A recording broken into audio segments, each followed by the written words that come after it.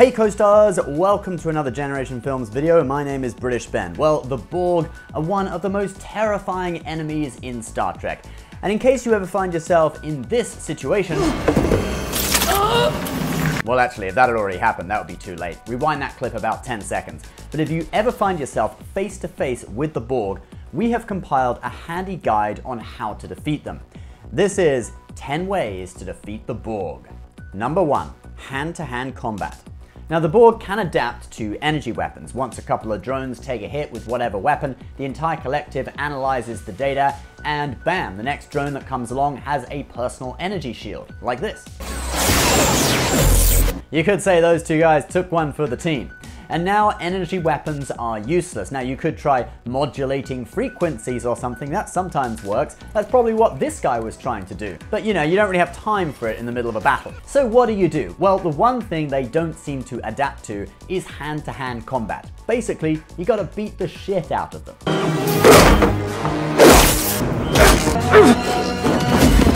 Now you'd think that after you'd knocked a few of them out, they would adapt by learning your fighting style and coming up with some martial art to counter you. Kind of like how Neo learns martial arts at fast speed in The Matrix. I know Kung Fu. But no, they don't seem to adapt in that way. And you don't just have to go hand to hand, you can use weapons too. Here Worf demonstrates it with a Klingon mech lift.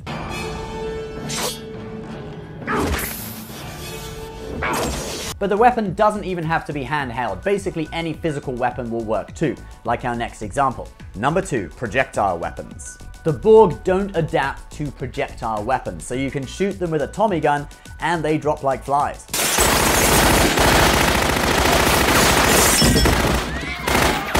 Basically, they don't adapt to any kind of kinetic damage or damage caused by other factors in the environment. Here, Picard takes advantage of this weakness by shooting his phaser rifle at the deflector dish, which releases pressurized gas, and the force of the gas flings the Borg drone out into space. So yeah, just make sure you have something physical like a Tommy gun, a big stick, a rock, or just a wall to throw them at. Number 3, blow them out of an airlock. We see this strategy used in the Voyager episode Scorpion Part 2. You know, the episode where we see 7 of 9 for the first time. That girl whose sickly looks fill every nerd's dreams. But anyway, when the Borg are in Voyager's cargo bay and they start accessing computer systems, Chakotay gives them one warning and then he opens the airlock and depressurizes the bay, blowing most of the Borg out into space. Only 7 of 9 survives. It's kind of messed up that Chakotay, who started off trying to kill 7 of 9, would eventually go on to date her. I bet she would bring that up every time they had an argument.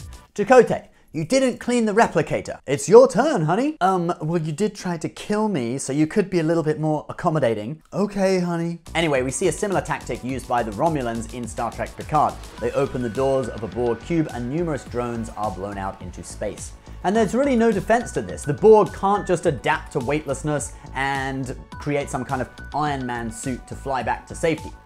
Number 4, make them go to sleep. Now everyone has a bedtime, and sometimes you're just so shattered that you can't go any further, and the Borg do have a sleep mode where they recharge. In the episode Best of Both Worlds, when Picard has been assimilated by the Borg but has been brought back aboard the Enterprise, Data is able to access, I guess you could say, the Wi-Fi aboard a Borg cube by interfacing with Picard. Now this Borg cube is about to attack Earth and time is running out. The Enterprise fires all its weapons but with no effect. And then prepares for a Star Wars Last Jedi style ramming maneuver, warp speed ramming. But at the last minute, Picard's consciousness breaks through the Borg implants and he says one word. Sleep. Data realizes Picard is telling him how to defeat the Borg cube. The regeneration system is not considered a high priority system and is thus not secured, and Data can access it, activating the regeneration mode and putting the entire Borg cube to sleep. So I guess the moral of that story is, set a Wi-Fi password, guys, even if you don't think your network is carrying anything critical. Number 5, beam a photon torpedo aboard their ship. Now Voyager uses this tactic against a Borg probe out in the Delta Quadrant. Now I know what you're gonna say, but you can't beam things through shields. Well, I guess in the episode, they kind of give you the idea that the shields have been damaged. Listen, the Borg say this. Regenerate primary shield matrix. So I'm guessing it's because it's a Borg probe, a smaller ship rather than a Borg cube. Maybe the ships were easier to drain. Probably this method wouldn't work against a cube, but since it is a probe, they are able to beam a photon torpedo aboard. Security breach. Starfleet photon torpedo. Don't you love how the Borg just always announce everything, even when it's super obvious? What a pain they would be in real life. Check amount 8540. Split 2 ways, 4270. Don't be rude, 8 of 23. This is a date. If we split the check, I'm friend zoned. Car crash causing fire. Damage irreparable. Your insurance deductible is $1,000. Gee, thanks for reminding me. Human male, 27 years old. Statistically likely having an affair with your sister. Alright, where's that photon torpedo when you need it? So Voyager transports the torpedo in, the Borg try to disarm it, but they fail, and the probe is toast.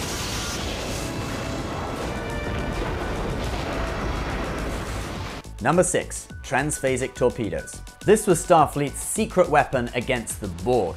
These torpedoes create a subspace compression pulse, and the Borg shields can only block one component of that pulse. What's more, each torpedo has a different transphasic configuration, so they can't adapt. In the book, Greater Than the Sum, the Enterprise E is equipped with transphasic torpedoes and engages in hit-and-run missions against the Borg. The only time we see them on screen is in the last episode of Voyager Endgame, where 1 or 2 torpedoes can destroy a Borg cube. But if you don't have transphasic torpedoes, then you're going to have to try a bit harder, like in our next method. Number 7, fire all your weapons at one spot on a Borg cube.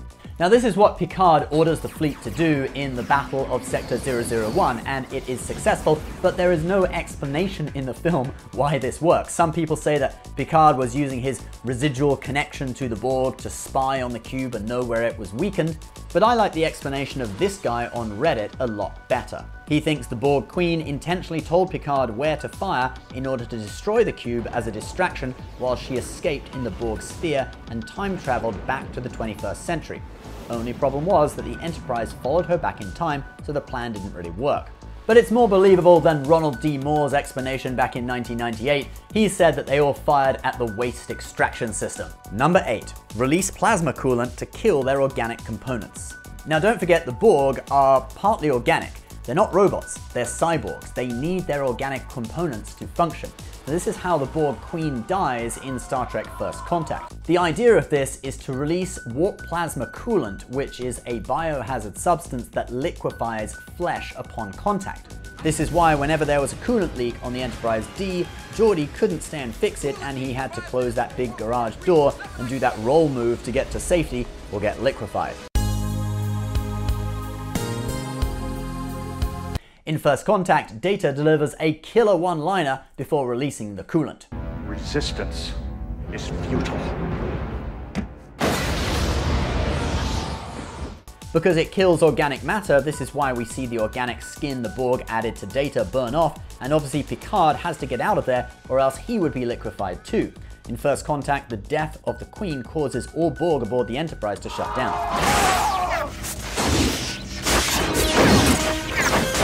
Number 9. Infect them with a pathogen. In the final episode of Voyager, Endgame... No, that's not it. That's better. So in the episode Endgame, future Janeway carries out an illegal mission to travel back in time to help Voyager get home. She carries a neurolytic pathogen in her body that she wants to deliver to the Borg, but this is a kamikaze mission because you have to get assimilated in order to deliver the pathogen. When the Borg Queen assimilates Janeway, the pathogen transfers to her and to the collective. Wait, didn't we just see that woman die aboard the Enterprise? Yes, there was more than one Borg Queen, and yes, they did look exactly the same, except in a few of the episodes where she was played by a different actress. But let's say you don't have a pathogen at your disposal, and you don't want to go on a suicide mission anyway, you could use our 10th and final method. Number 10. Set Species 8472 on them. Species 8472 were formidable. They were the only species the Borg had failed to assimilate.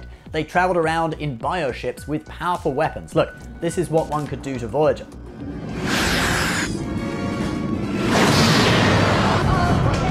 These ships could also combine their weapons into one really powerful super weapon. Here they are destroying a Borg world and multiple Borg cubes. So yeah, enlist the help of species 8472.